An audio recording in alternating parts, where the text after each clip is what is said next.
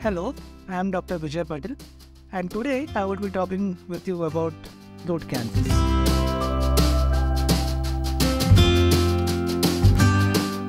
Now, throat cancer is a generic term.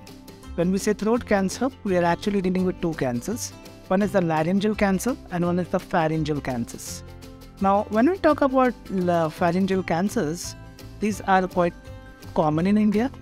Pharynx has three parts. One is nasopharynx, which is the part behind your ear, behind your nose. Oropharynx, which is the part behind the oral cavity, and something what is called as hypopharynx, which is the lower part of the pharynx, from which the food pipe then takes the food below, up to the stomach. Hypopharyngeal cancers are common in India. We get around 28,000 cases every year, followed by oropharyngeal cancer, in which we get 20,000 odd cases every year. Nasopharynx in India has disproportionate incidence, which means in some parts of the India it's common, in some parts it's uncommon. We get 5,500 cases per year. It's quite common in Kashmir and in northeast states of India. Laryngeal cancers, all taken together, we get around 34,000 cases per year in India. So you could see that the throat cancers, larynx and pharyngeal cancers are quite common in India. And today we'll talk about how we can identify that whether we would be suffering from any of these cancers. And we will go site-wise anatomically. Now, nasopharyngeal cancers, this cancer has a bimodal age distribution, which means this cancer is seen in second to third decade of your life and also in the fifth and sixth decade of your life. How does this cancer present? In this cancer, a mass is formed behind the nose in the pharynx, and because of that, the patients who have this cancer have nasal stuffiness.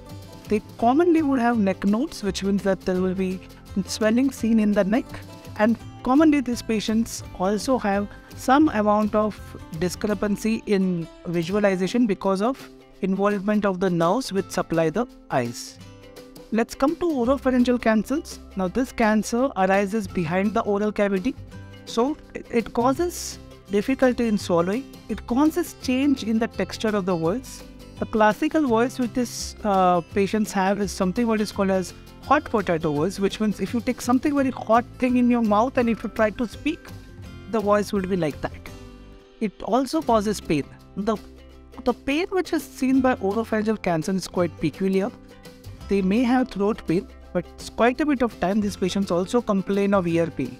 So if you're having persistent ear pain, and you visit an ENT doctor and he has seen that the ear is absolutely okay, then it may be one of the signs of having a oropharyngeal cancer.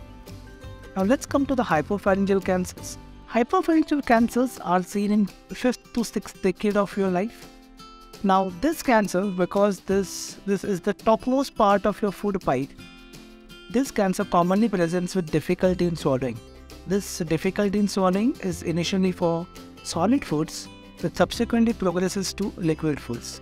Because you have difficulty in swallowing, these patients commonly have weight loss also and commonly have anemia, which is low hemoglobin is seen with this cancer. When we talk about laryngeal cancer, this is nothing but those cancers which arise from the voice box. So the obvious symptom is hoarseness of voice or change in the texture of the voice. If you have persistent hoarseness of voice, or persistent difficulty in swallowing, or persistent throat pain or ear pains, or persistent nasal discharge or nasal congestion, this means that you might be having one of these cancers and you need to visit a doctor. When I say persistent, which means this have to be going on for quite a bit of weeks. Commonly we talk about at least 1 to 2 months, which is like 6 to 8 weeks. These symptoms should be persistent for you to have these cancers.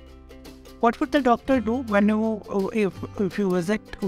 Commonly you need to visit an ENT specialist in this. He would examine your nose, he would examine your throat, he might insert some tube and have a look at the hypopharynx, the oropharynx and the nasopharynx, and that would clarify whether you have this cancer or not.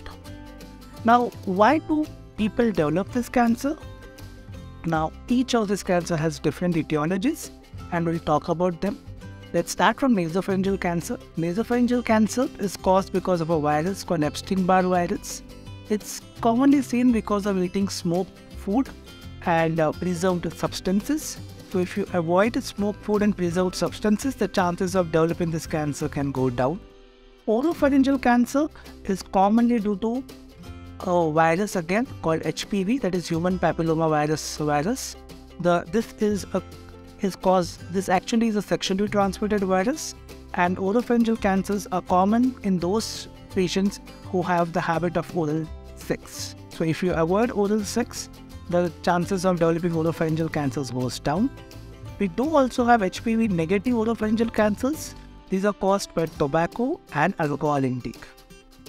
Hypopharyngeal cancers, the risk factors again are mainly tobacco, alcohol and alcohol intake. Laryngeal cancers, the risk factors again are alcohol intake and tobacco. So what you would see that in most of these cancers, alcohol intake and tobacco form a predominant role. And it's said that if you could actually stop the use of alcohol and tobacco, a lot amount of these cancers can go down. 1 out of 4 cancers in India can be prevented if we cut down on this modifiable risk factors.